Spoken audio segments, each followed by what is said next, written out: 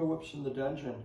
For those of you that have followed my channel and my series, you know how important music is to me in connecting music to the rhythm of the whip. Whatever technique you're throwing, whatever class of whip you're throwing, connecting that music to the energy in the whips, into the and exchanging that with the person you're playing with is very important.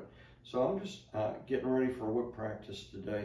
I'm going to throw in a little bit of music, just practice some techniques.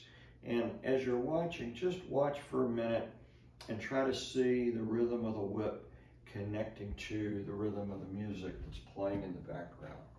So we'll just throw a little ButtBoy on.